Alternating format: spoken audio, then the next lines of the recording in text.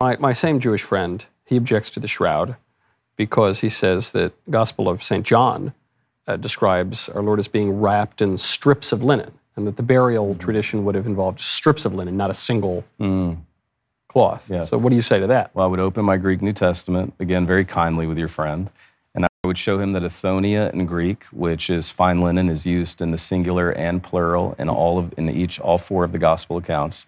Sindon is used in Sudarium. Those are the three Greek terms used to describe the linen garments that Jesus is buried in. The sindon, Michael, for your Jewish friend, is like a pita that wraps the body. It is the complete cloth from back to front that wraps over the body. The linen strips would then wrap around horizontally, keeping the feet together, the hands together, and then sometimes even a jaw band, because you don't want to look like this when you die. And again, that is consistent with the burial traditions with Lazarus. So there is no contradiction between what we see with the shroud and the Athonia in singular and plural in the New Testament, Sindon and Sudarium. Does that make that clear? It would, and the Jews did not practice mummification. Okay, they practice burying in a shroud. One of the notable features of the image, it's not just that it's, photo negative, but that it seems to, I've at least heard, I don't really know the evidence for this, that it's like three-dimensional. Correct. This is how's that?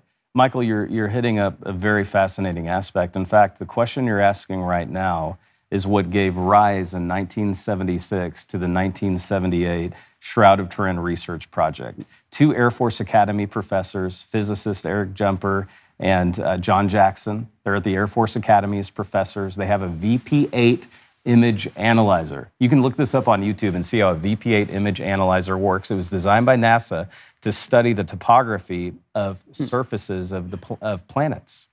They take an image of the shroud and they use the VP8 image analyzer to analyze the shroud, and they begin to notice there is a topography, there is 3D information encoded in the linen shroud, that when you look at it, you see the face of Jesus pop out in a 3D way, the man of the shroud.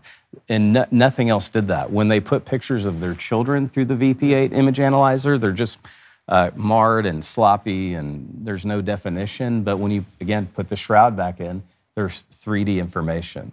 And that 3D information is what kicked off the scientific studies in 1978 that went on to prove that the shroud is not a man-made work of art.